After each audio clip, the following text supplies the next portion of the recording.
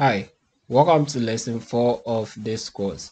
In this lesson, I'm going to introduce you to Canva. So I've already mentioned that Canva is the tool that we are going to use for the design and we are going to master it. Hence, it's necessary that we start from scratch and learn how to use Canva. To begin with, we are going to create an account. From now onwards or from this point onwards, the course is going to be a walkthrough course, so make sure as you are learning you'll be practicing. If you have a computer by you learning, then you try practicing on your computer. If you are using your phone as well, you can easily pause the lesson and go and create the account or follow the examples that I teach you. It's supposed to be walkthrough, so by the time we are done with the lessons, the various projects that we are going to do, you should have finished that project and submit. You are going to submit them as part of your assignment for the award of a certificate of completion for this particular course. All right, so let's get started with Canva. For that sake, we are going to use a new window so that I won't use the old account that I have. We are going to use a private window so that I'll start everything from scratch. Hence, this is your browser. You've opened your browser for the first time and you are typing canva.com, Canva, canva.com. So canva.com. All right, so this is the interface if it happens to be your first time here. And to the right hand side, you can see login and you can see sign up. So we are going to sign up. That's to create a new account here. All right, for signing up, you can sign up with a Google account or a Facebook account or any other email. So for now, let's sign up with a Google account. Okay, so because we are in the private window or incognito window, it didn't pick my Google account from the computer. But if you are using a phone or a computer that you already have logged in, you are not in a private browser or an incognito browser, then it will automatically pick the email associated with your phone or computer. So let me use my email, obed@gmail.com. All right, next, then a password.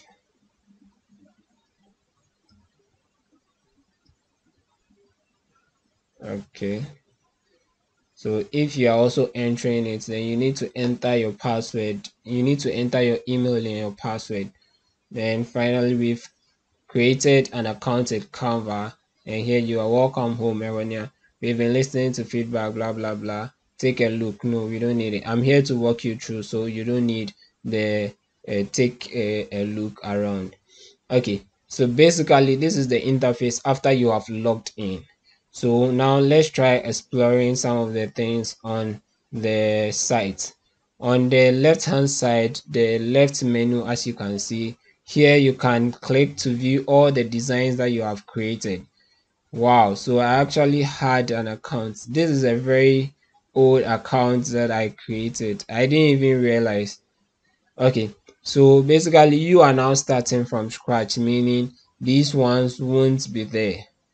These ones won't be there for you to see because you are just starting. So you see a blank canvas over here, and anytime you do a design, it will be added up here. So whenever you come, you will see all the designs that you have created right here, then shared with you. So one interesting thing about Canva too is that you can share your designs with other people who have Canva accounts, and anytime anyone shares a design with you, this is where you will see it. And the more interesting thing is that the design that has been shared with you, you can edit it. So whenever you are struggling with a design, you can as well share with somebody else for the person to also make an input. Or if you have gotten a contract, you can share your design with the person and they will also have a look. So when you share design, you can either make the person, give the person, or grant the person the ability to edit or not. So sometimes you can make it just view only. Hence, they can just view it and not do anything about it. But you can also make them edit it by allowing the editing privilege. Okay, so this brand kit is actually for the pro Canva version. In this course, we are going to use the free version. We are not going to pay for anything. Hence, I won't talk much about the pro version. But there are lots of other things that you only have access to when you are using the pro version. Also, you can create a team, and what it means that you create a group of people who are using Canva, and you all can work on a particular project, and that is a team in Canva. And we are not going to discuss it since you are just beginning, and we are looking forward to you building your skill as an individual and not necessarily as a team. So we'll not look much into that. And with the folders, you can actually create folders and name them for your design. So for instance, you can create, depending on, let's say you have a contract and company A is giving you the work, so you can create a folder for company A designs. And personally, I have, let's say, Instagram post. So if these contents are created for Instagram, then I'll put it in that particular folder. You can create as many folders as you want. Then trash, so when you delete anything, you'll find them here. Now let's continue the exploration. As I've mentioned, this is a very nice interface with a lot of categories. So if it is social media that you want, you can have social media, either videos or images or animations, depending on what you want to post. And Instagram post. So as you can see, we are in the Christmas mood at the time of the recording of this course. So you see a lot of Christmas templates that you can use. These are also logo templates, so you can create logos, Facebook posts, and other posters, presentations. So PowerPoint, you can create PowerPoint from here. Cards, so as we are in the Christmas season or any other season, you can create some cards, wishing people. Yeah, if it is a birthday, you can create a birthday card, anniversary, wedding, and create all sort of things. Facebook covers, you can even create PDFs from here, A4 document. So if you have come across the ebook that I wrote for graphic design with all the free resources, you realize that it's very nice, and all the design actually came from Canva. By the end of the course, I'll show you how I designed that using Canva. Alright, so now that we have created an account with Canva, and I hope you have also been able to create your own account, the next thing to do is to start the design. And I mentioned in a previous lesson that anytime you're about to start a design, you should have or you should do some form of preparation towards the design. And the first step to consider is the size. Which size are you going to use to create, or what size do you need? So for instance, in Canva, if I want to create a design, at the top right you can see the button create a design. So for this button, you click create a design, and we have some suggested size.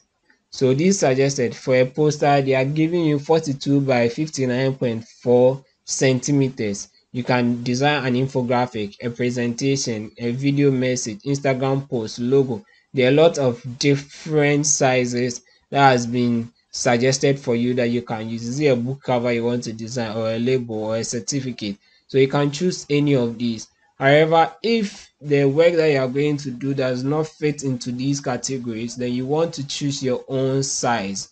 So depending on the size that you are looking for instance, let's say I didn't see Facebook uh, cover in there, so I want to check the Facebook cover size. Just go to Google, then type Facebook cover size, then let's pick the size from here. The Facebook cover photo size is 80 pixels wide, 312 pixels tall. So we have 820, 820 pixels by 312. So we can go here and click custom size. Then you enter 820 by 312.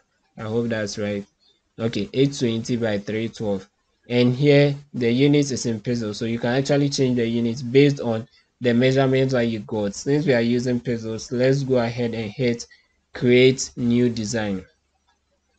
So if it wasn't the custom size and it was a particular one, let's choose Instagram post. So if it was Instagram post, here is 1080 by 1080. When you click on it, it will open in a new tab, and for the custom size too, it opens in a new tab for you. So here they are giving you a suggestion that starts with a template.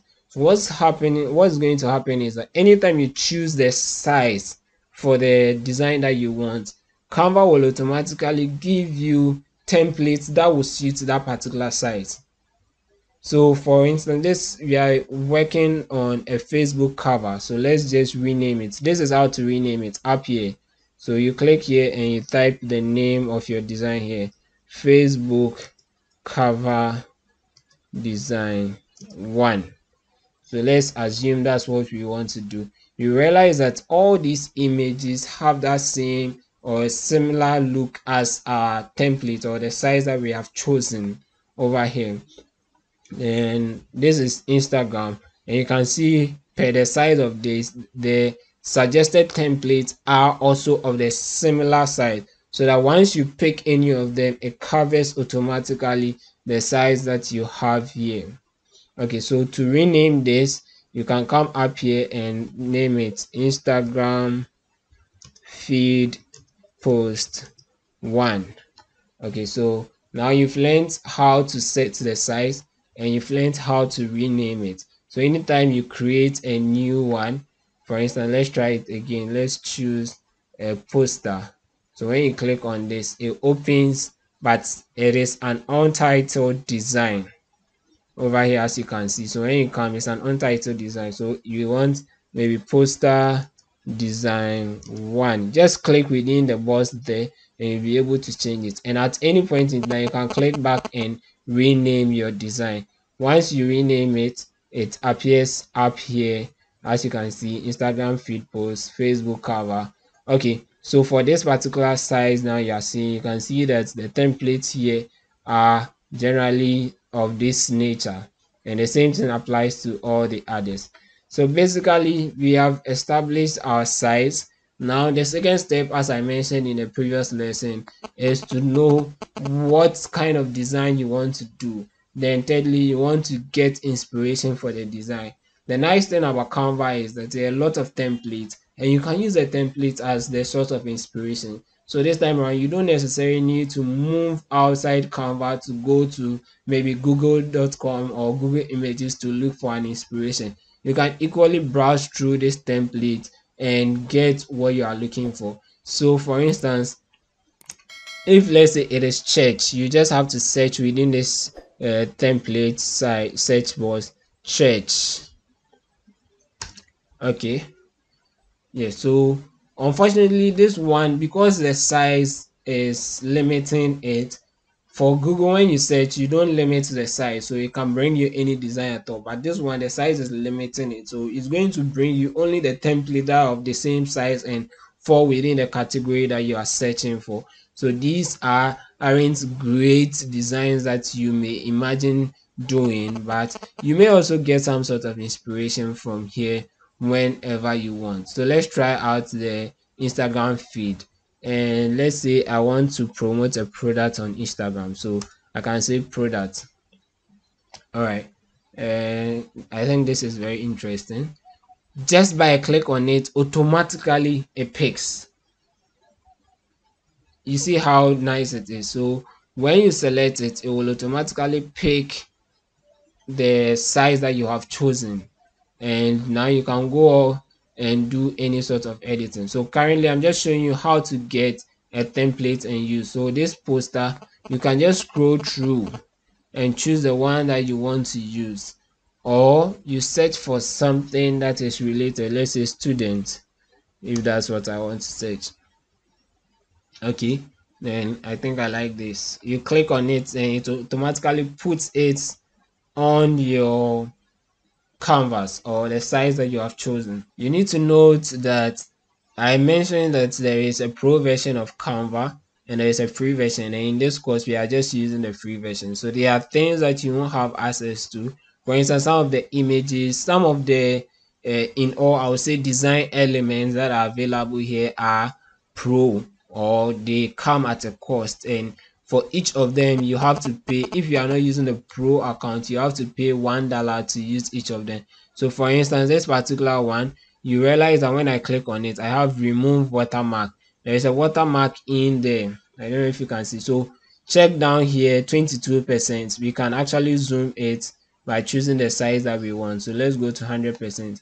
And now as you can see, Canva is the watermark. Canva is in there, so this won't be great for work that you are doing for somebody, hence you would want to remove it. So you either replace this with your own image, or you have to pay the $1 to get Canva to remove that watermark so that you can use the same image.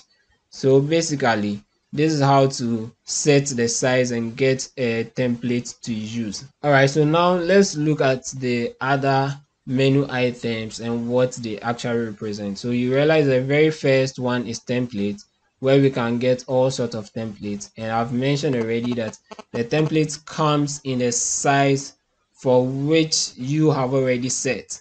So if you choose a rectangle, you won't get any of the templates that is in the form of a square.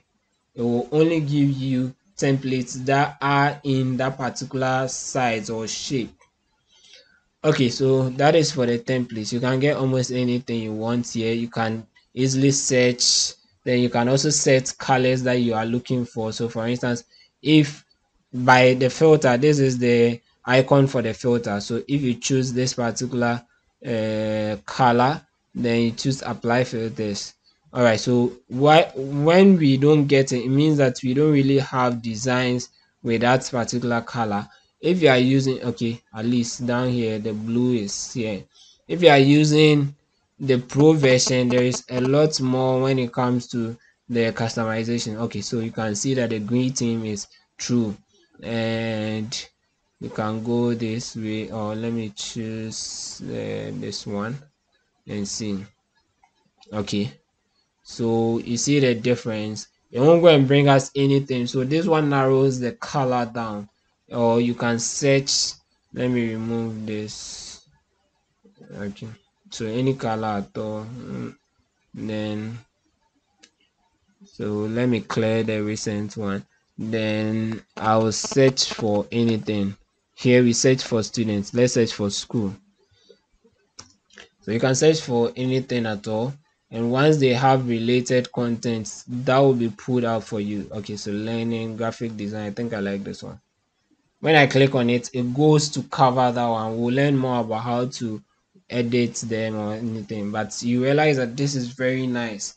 It has readjusted to take the size that you want. You can just make some quick edits and you have a very nice design to put out there. Okay, the next menu item that we want to look at is uploads. So uploads is where you are able to upload your own media. So you can upload an image, you can upload a video, and you can as well upload an audio. So for images, this is the images. Here for the videos, the audio. Anytime you want to upload an image, you come to uploads, then you click upload media. So they upload media, then you are going to choose where you are uploading a media from. So you can upload a media directly from Facebook, from Google Drive, from Instagram, from Dropbox. I prefer to commonly use from my device. So over here it's going to pick the image from my computer. So let's quickly get an image and upload. Let me search for an image. Device, go to personal. All right, so let me use my personal image. And all right, okay, so let me use this one. Okay, so as you can see, it is uploading. When this gets full, then it means that's fully uploaded, and you can drag this and drop it anywhere you want, or you click on it and it will appear on this one. So if I want, I can drag it and drop it here.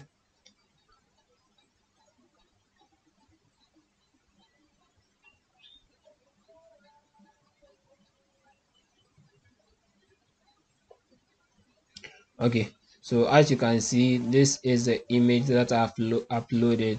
We'll look more into how to use them, but I was just showing you how to upload an image. So basically these are images that you have uploaded. The next item is photos. So here you have a lot of images that you can use. These are stock images that you can use for free. However, they are pro versions. They are pro ones. So the ones that are pro, you need to pay $1 for each of them. And you can make awesome designs without even using any of the pro ones. You can equally filter them using search terms. So you just need correct keywords to use to search. And some has even been searched or suggested for you, the trending one. So for now, Christmas, as I've mentioned, we are in Christmas season, so the Christmas ones are trending. So if you want a Christmas tree for your design, then this is free. So anytime you hover on it, if it is free, they will tell you free down here. If it is the pro one, to you see down there is pro. And or basically when you see this kind of crown on the image or any of the elements, it means that that element is pro, but the ones without it are free. So you can use any of these for your designs. So basically, let's choose any one of them. Let's say I like this one, I want to put it somewhere. So cool. Basically, so you can get any form of images here. There are lots of them that you can get for your designs. Oh, Canva is so cool.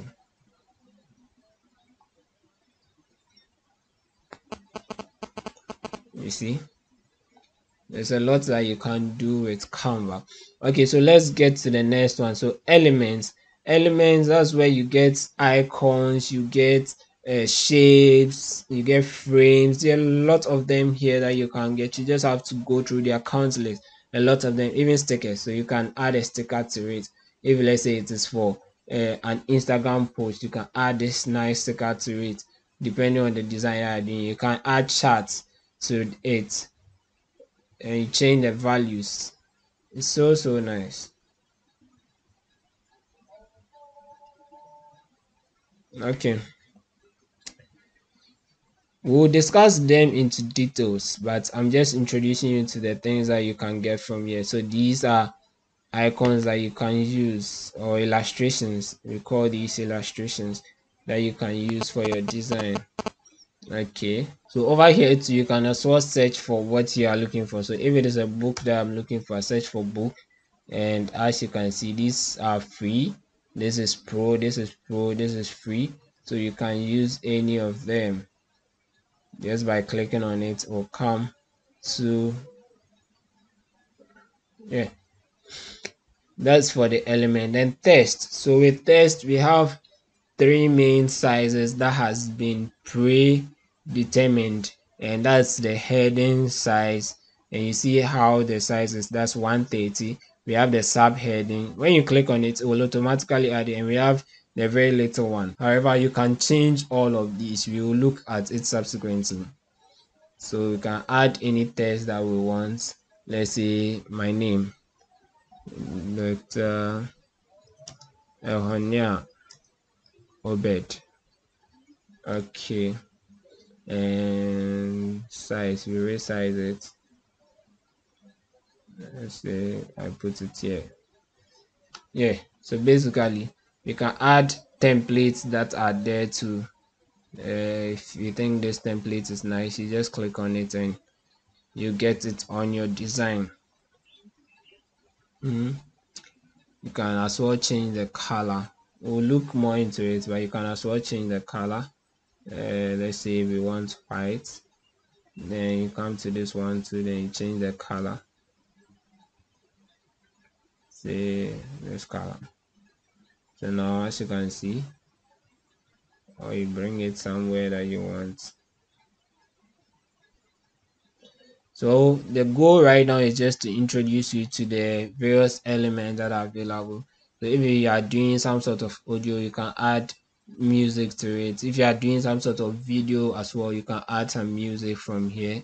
You can add some videos, and that one too is put into categories. You can add them. Then some backgrounds for your design. So these are nice backgrounds that you can use for your design. And even you are doing a design outside Canva, you can as well download some backgrounds from here and use them in your design, since these are free. Okay, so if you have already created a folder, then you'll see the folders that you have created here so that you can get the designs that you've done already also in it as well. All right, so basically we've explored the toolbar in Canva in this lesson, and in the subsequent lesson we'll delve more into it.